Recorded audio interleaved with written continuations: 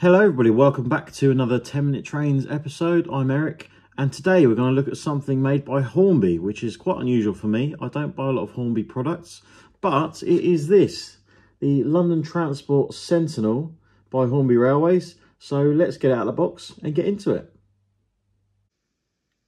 So for those of you that are unaware, in the early 1970s, London Transport bought 3 Sentinels to use on their sort of engineering trains, if you like, to displace the pannier tanks that they used to use. So obviously this is depicting one of them, DL81. There was 81, 82, 83, and I think, if I remember, they were based at Neasden, Lilliebridge and Ealing Broadway depots. Feel free to correct me if that's wrong. I can't remember which one was which. However, this depicts 81 with its dumb iron buffers rather than proper sprung push buffers.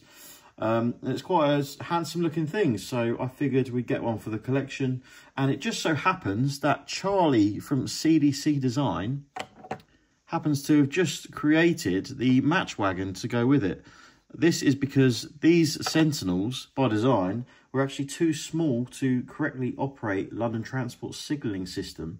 So they instead decided to permanently couple a match wagon, which I believe was made from a redundant Q-stock bogie, to the Sentinel, and they ran with that up and down as required. So you can often see one shunting about and doing little trip workings, but of course this was back in the day, way before my time. But anyway, let's get this out of the box and see what it looks like. So as you can see, it's the standard Hornby red box, as you'd expect for this day and age, and it comes in the usual ice cube packaging. Just try and prise it out of there. We don't care about the box. So what have we got inside? The detailing bag is fairly small. That's all that's there. But here is the logo. Again, who cares? Right, so looking at that little detail bag, then what have we got? I want to get these out. So I did wonder if these were going to be a thing, but these are actually little sockets that go in the NEM pockets on the locomotive to give the impression of the old tube coupling that used to be fitted.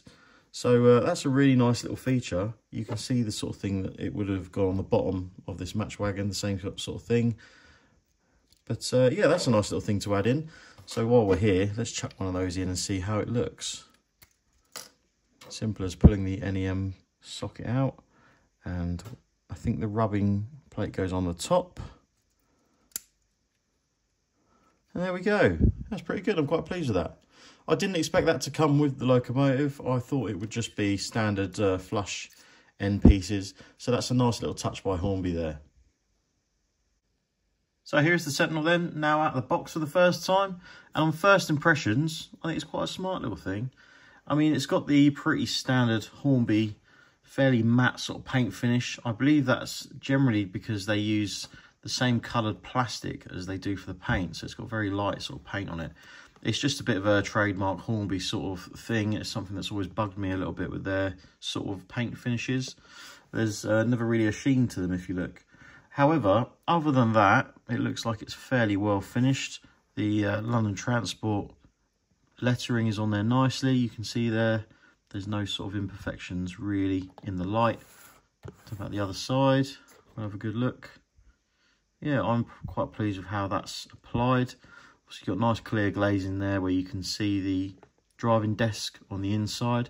A nice little cab light would be a neat little thing for me to fit in there potentially. But yeah, other than that, it's obviously quite a basic little locomotive. There's a nice little bit of detail on the grills. I like that they've picked out the radiator grills with the little red sort of pinstriping. As said, you've got the dumb irons on the front end here rather than buffers. And on the back, you actually don't have anything. That's because this end would have obviously had the match truck. So that would be the reason for that. But yeah, you've got the coupling rods picked out in red. It does have all-wheel pickup. And for the size of it, it's fairly heavy, to be honest. So I'm quite pleased with that. So I picked this up from AGR Model Railway Store in Leighton Buzzard. It wasn't too bad price-wise. It was a little under the RRP. So I think it came in at around £100, maybe slightly under that. So if you're looking for one, I think they had a few more in stock, so it might be worth checking them out. But yeah, I suppose I should look at possibly DCC fitting this. I believe it's 6-pin decoder-wise. However, I might end up hardwiring one in because I want to fit sound. So I'll be playing a bit of a game of Tetris really on where to fit a speaker, because the motor, I believe, is in the centre there. So that doesn't leave a lot of space. We might be able to get a speaker in one end and then the decoder and a Stay Alive in the other, because I would like to fit a Stay Alive, being it's quite a short wheelbase loco. So I've just changed the coupling to the other end so that it can couple up to my match truck now from CDC Design. You can see they're going to make quite a cool little pairing. So I think the initial idea is probably going to be to make use of these on my little Croxley tip diorama sort of area. It will be semi sort of inspired by that. And of course, the original Croxley tip was served by the London Transport pannier tanks, and then later on the battery locos. Of course, because these were sort of a replacement for the pannier tanks, it semi-fits the idea. So I'll probably have it stationed down there and make some use of it. So we might see it shunting some trains about in a future video. The only thing I am slightly disappointed about on this, and it's a shame because it's one of the good features, is the dumb irons and the lack of buffers at the rear. It would be nice if they were removable and you've got a set of proper buffers that you could actually fit to the front and rear of the engine, because in later years they did have buffers fitted. And if you want to renumber this to one of the others, then you probably need buffers. So when we travel behind DL83, which is from the Nene Valley Railway, it came over to the Epinonga Railway. That actually has full conventional buffers fitted. So I would have liked to replicate that model. However, for now, I'll be pleased with this one if I can get it running nice. So we'll have to come back and see what it's like when it's on the layout. So here we are then, ready for a test run on the layout. Now, the main problem I've had with this is the cranks actually hit the webbing around the axle boxes. So you'll notice I've had to shave those down. So you might have to do the same if you experience the wheels locking up. Other than that, I've fitted a Locksound 4 Micro with a very large Lay's Stay Alive. If you're going DCC, I thoroughly recommend it. And I've created a sound file for it. So without further ado, let's go and get it running.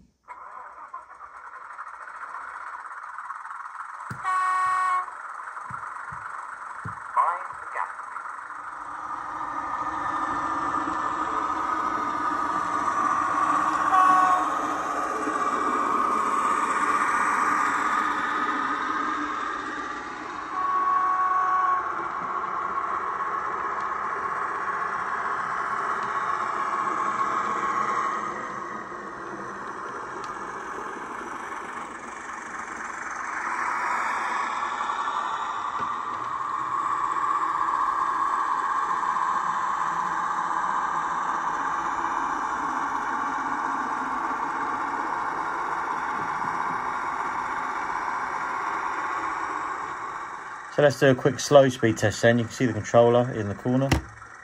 I'll just go up to 1. It's not very slow, is it? And it's extremely erratic. And this is just a symptom of cordless motors, really. You can iron it out with fiddling with the settings, but it's going to take me a long time.